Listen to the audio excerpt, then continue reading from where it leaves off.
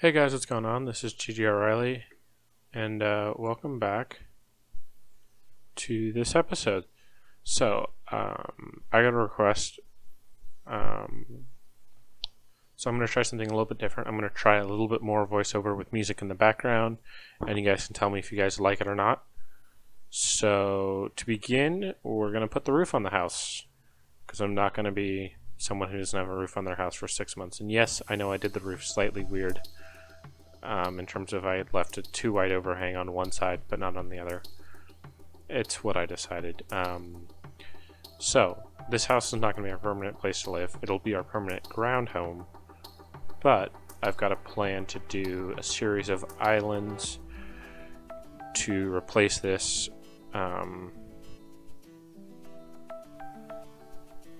And so the islands will come in and replace this, and we'll just leave this here because this will have some use. Like if I die, I don't really want to have to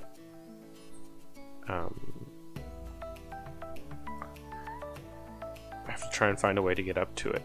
Okay, so let me open up what my ideas were. So I've got kind of 3 ideas going right now. One of them is a center island with 4 other islands around it, kind of like in a plus shape. So we've got like our home center island, a processing island, a power island, and a storage island. And then kind of in those corners, like if it's a 9x9 grid, in those corners we've got farms. So a tree farm, some crop farms, an animal farm. That's one idea I have. Another idea I have is for basically 3 islands, a main home / storage, a power and a processing, and then again 3 farms. But this time, instead of being laid out like a big kind of grid, this is like a W. So we've got like 3 big islands, but they're off center from each other with a smaller one in between and then 2 smaller ones filling in. And so I'm looking at and thinking about different variations of it. I have an example of that I've tried in a creative world that I use for testing. So I'm thinking about that. As for mods, after this episode, I added in, after filming this episode, this is episode 3, I filmed this like a week ago, inevitably when this comes up. I think it'll be February 24th will be when this is up. So maybe I'll have added in a few more mods, but for now, let me just pull them up.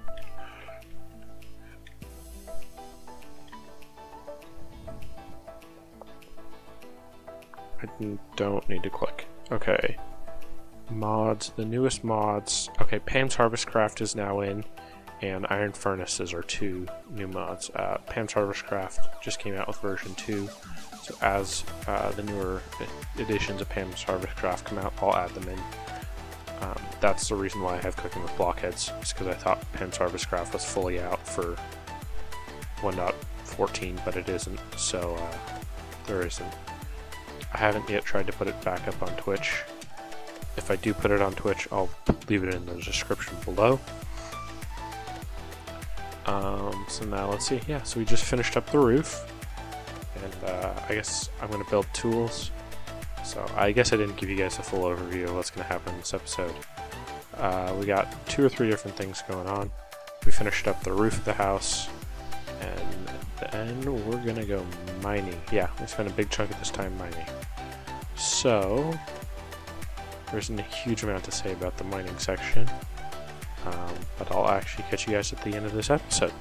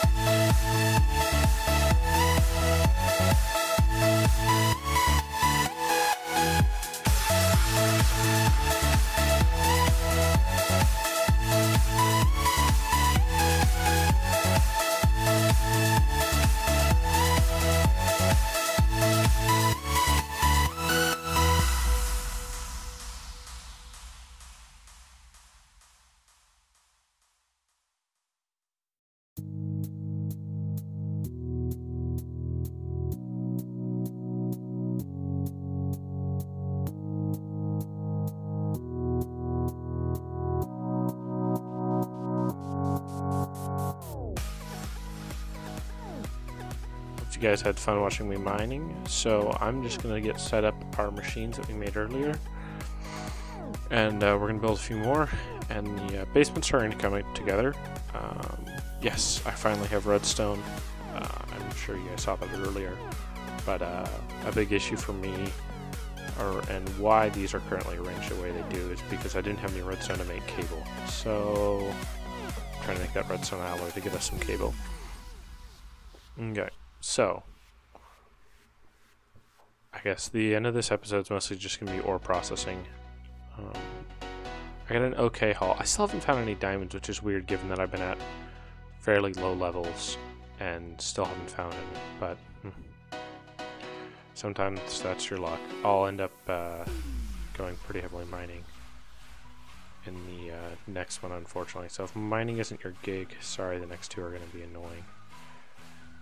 But hopefully then after that, given that I have computer craft, I'll make some turtles, and we can go shove turtles down into the mine. And turtles can go mine for us. So I'm just kind of seeing what ores I need to process right now to get myself some of the newer machines, because I'm annoyed of having everything.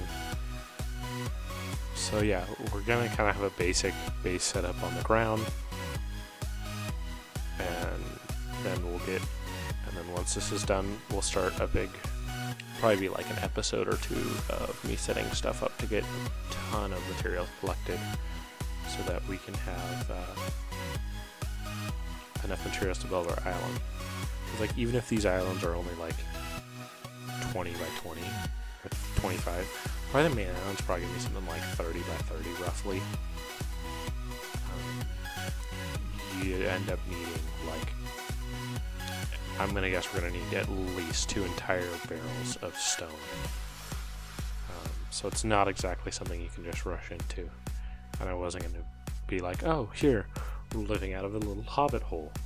And I also don't like the style that, like, Dyer does, where he's like, look, we're gonna live out of this 9x9.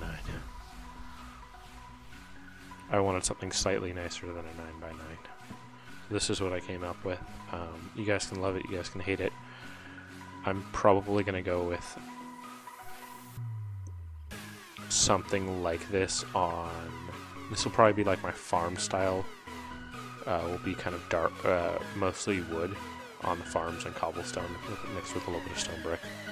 That would probably be what I'd expect on the farms. But I think my hub and processing, I'm going to try and make it a little bit fancier and nicer, so we'll see how those go. And yeah, I've got, so in addition to this series, I've got I think I'm going to do, well, I will finally finish up my desktop video now that it's complete. So Nighthawk 2.0, ironically I didn't make a video about that when I first built it, but it summarizes it in that. That's going to be a pretty long piece of, yes, 20 to 30 minutes. Probably 25. And then I've got, I think I'm going to do, darn it, I keep hitting the mic. I think I'm going to do a review of my laptop. It's a great laptop for the money, and they're about $450 plus I spent an extra $100 on upgrades. Should be really what I recommend here, because HP's just horrible with, like, oh look, here's a 200 gig SSD for an extra $1,000. You're like, what are you doing? So yeah, I'll have a review of the HP ProBook G 445R Gen 6, which is my daily driver laptop. And then to close that out, my other video that'll come out will be my Canon SL2/SL3 review. I have the SL2, but most of it still applies to the SL3. So I'll put that out. And yeah, so those are some of the videos I have coming up. And with that, I'll catch you guys in the next one.